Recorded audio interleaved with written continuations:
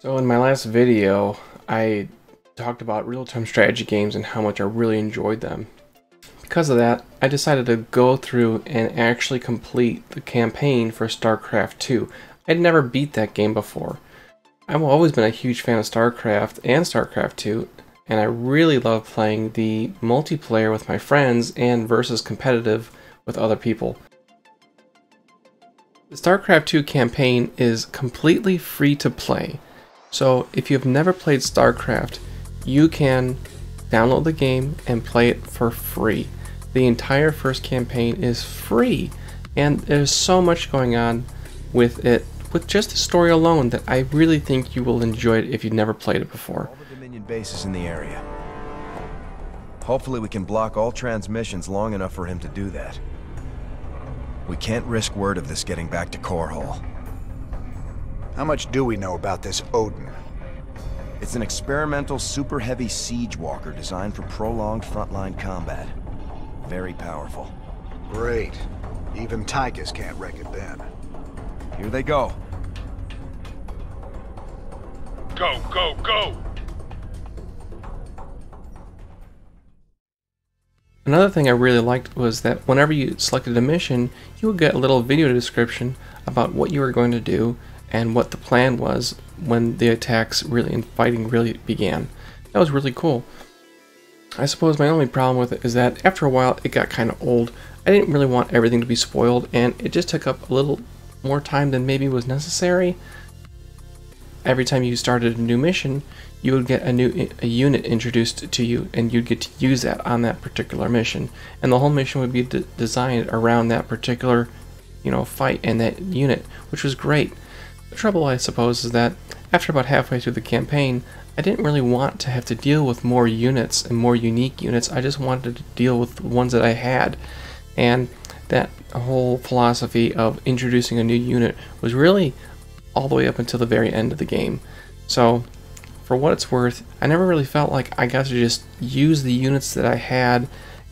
I was always having to juggle some new thing, and after a while it got kind of cumbersome having to manage all the different types of units. But either way, it was good balance of cool missions, great story, and new and old units coming back to really serve the purpose of the story, and I really love that.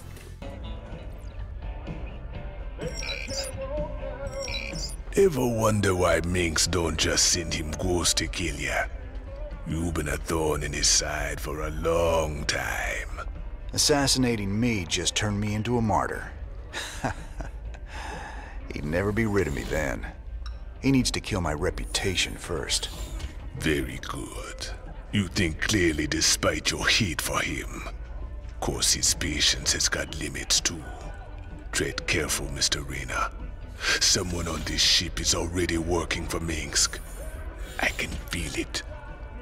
Inside the Hyperion, you can click around and talk to different people, watch the news. This is Kate Lockwell reporting from UNN headquarters on Core Hall. Let's go to Donnie Vermillion on special assignment. Kate, I'm very pleased to be talking to General Horace Warfield. General, I understand that Dominion forces will soon be showing off their newest weapon. And, of course, upgrade your units and structures to make them better at war. And it's just really cool to see all the personality that's put into the game on the side besides the actual missions themselves. Because even though it's not really like actual content of the game, it still helps to make the whole world feel far more real. And I really enjoyed that. They even have a cool little arcade in the back if you want to waste your time doing little arcade games. So I really appreciate all the extra side stuff that they put to make the whole world feel more real.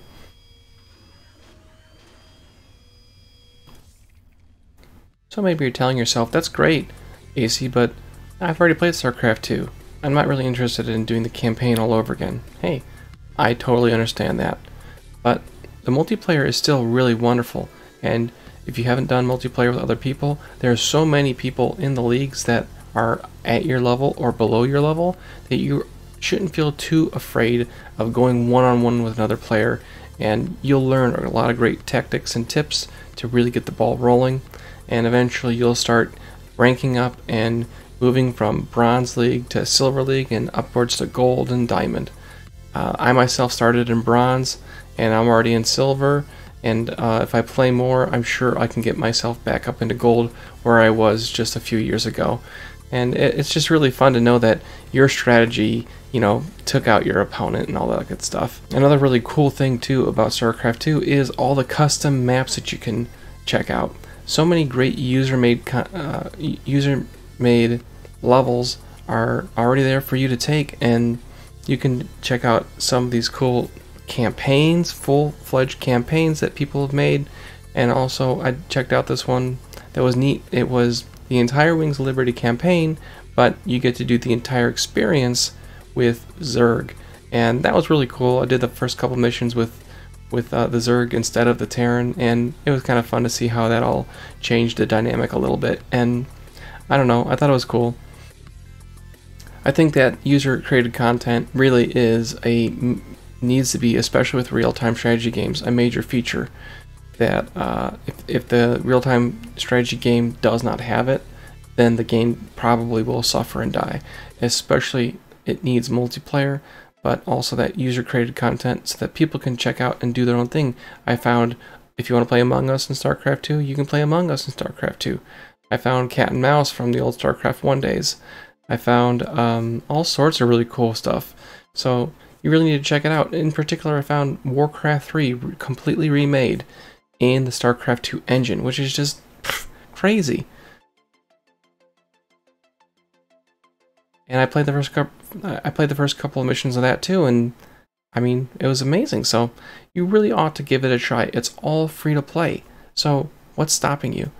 If you need friends, hey, let me be your friend. I think that you'll really enjoy getting to know me, and maybe we can play a couple matches in the middle of the night or whatever, or on the weekends. That'd be fun, you know? I can tell you, I started playing the Zerg campaign wondering how were they going to make the story interesting, because they wrap up so many great things in the first end of the Terran finale that I was worried that they were not going to have a very enticing story. But lo and behold, the first couple of missions really gripped me, and you get to feel the emotion behind a lot of the actions that are taking place. So I'm looking forward to seeing what really happens in Heart of the Swarm. I don't remember really much of anything in the Heart of the Swarm, so it will be a lot of fun to see what happens. And if I do beat that and enjoy it, I am sure that I will probably move on to the Legacy of the Void, and I'll give you my thoughts on that as well. But like I said, guys, let me know what your thoughts are on real-time strategy games, StarCraft 2, and Age of Empire 4, if I should check that out, and all that good stuff, guys. I really appreciate it. Please subscribe to the show. Let me know what your thoughts are in the comments, and like the video, of course. I'll catch you in the next video. Have a great day. Bye.